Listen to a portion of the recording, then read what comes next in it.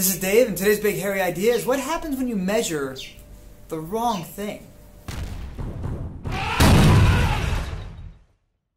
So last night we as a family watched the movie Moneyball, and we did this because I'd promised my son that when he finished reading the book that we'd all watch the movie together. Now this is a baseball movie, and I am not a baseball fan, and it's based on the book by Michael Lewis by the same title, which I read, and despite not being a baseball fan, I loved, because it wasn't really about the sport of baseball so much. It was about what happens when you measure the wrong things, when you've got an entire industry measuring the wrong factors. That gives tremendous opportunity for those who actually understand the mistakes and are able to tweak those mistakes to just have a totally different experience and just skyrocket their success. So what is this about in particular? It's a book and a movie that follows the Oakland A's under their general manager, Billy Beane. Now, the problem with the A's was they're a small market team. They didn't have a lot of money. And baseball, unlike football, which has a salary cap, it says you can't spend more than this. So all the teams are more or less equal in what they can spend. In baseball, rich teams can just spend a lot more money than poor teams can. So when the best players go up for free agency, they get gobbled up by the rich teams, who are able to build these tremendous rosters, all full of talent, and the poor teams really struggle to get by, to hold on to only a couple stars, and to get people on there, mostly made up of like minimum level salary people, minimum wage players. So how are they supposed to compete? How's a team with a $35 million roster salary like the Oakland A's supposed to compete with the New York Yankees, who had a $140 million payroll during the time this movie was shot? It's like, it seems like it's a completely unfair game. They can't compete. But what they realized was that the Yankees and all the other teams in baseball were actually measuring the wrong factors. So we've been talking about these last 2 days, the idea of key performance indicators, KPIs. And we point out that knowing what your important factors to measure are can help you stay on track for both your life and in your business. But you have to be careful you're actually measuring the right things. As Tony Robbins says all the time, it's like what you're measuring is what's going to grow. So if you measure the wrong factors, you're going to grow in the wrong areas. And they really found that baseball as a whole was looking at statistics and measuring really dumb factors. Like, some of them made sense, like home runs. Okay, we can really evaluate people on that. That's a key performance indicator. A home run is a great thing. Measuring players based on how many home runs they get, that makes a lot of sense.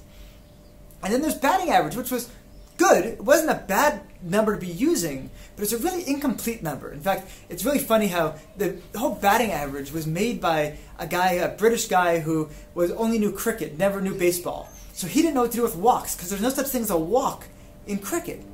So he just discounted them. He decided, okay, that's not going to factor in at all. It just won't be considered. The guy didn't get a hit. He didn't get an out. It's just considered he wasn't even up at bat in factoring out his batting average. And that was kind of the normative baseball understanding for a long time. They considered a walk to be the pitcher's fault, because in his pitch, he missed the strike zone, which is why there was a ball, which is why the player walked. But when you stop and look at it, you'll see that there are certain players that lead the league in walks every year, and other players who are very impatient at the plate, and they swing at all kinds of junk, and they strike out all the time. They almost never walk. So you actually find that if you look at what percentage of the time players get on base, it's a very different number than the batting average alone. So it was a good number, but it was an imperfect number. And you had to look at other things like on-base percentage and slugging percentage, which I won't probably go into at the moment. And they started to tweak the numbers of what they looked at. Then there were things that were really ridiculous that people were also looking at, such as what they called the ugly girlfriend factor, which literally said the scouts would look at a guy, if he had an ugly girlfriend, they'd say, this player, he must lack confidence, otherwise he'd be going out with a beautiful woman. So they'd literally discount players based on the attractiveness of their girlfriends, and also on their attractiveness. They talked about a guy with that look and a big, good, strong jaw. You really wanted a good, strong jaw in a baseball player. What did that have to do with him being at bat? Nothing. And so Billy Beane assembles this team of players.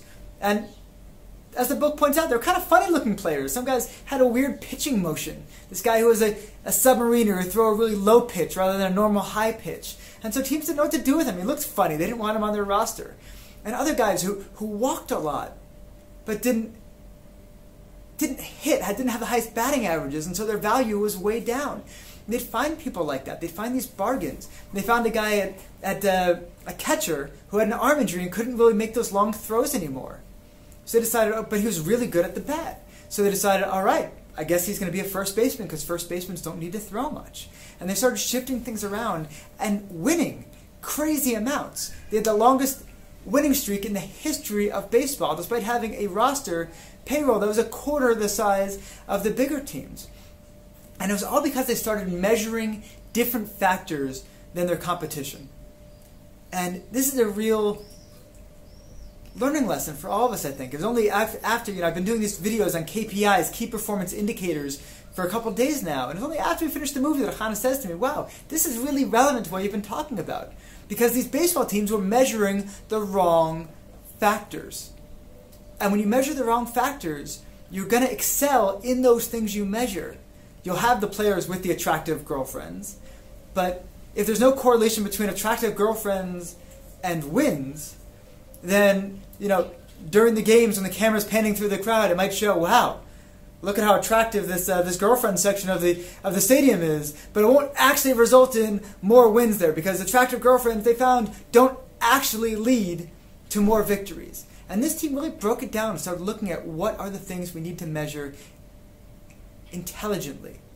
And that's really the message I want to leave everyone with today, is that it's not enough to just be measuring factors. You need to measure the right factors, because if you measure the wrong ones, it's going to completely derail you, completely send you off the rails, and take your business in a direction or your life in a direction you don't want it to go. So it's not enough just to be measuring. We want to be thinking, how do I make sure that I'm measuring exactly the right things? What are the factors in my life that most lead me to live to my full potential, to my vigor? I know one of the things that I have, we can talk about keystone habits later, but I know, wow, if I'm doing a good job of getting up in the morning at a really good time and a healthy time and getting good exercise, well, those are things that help me make a really successful day. If I go to the library and I'm able to hit my 2,000 words of writing on a given day, that's part of what makes it a really successful day for me. So I need to make sure that I'm measuring these right factors in order to have the success in the life that I want.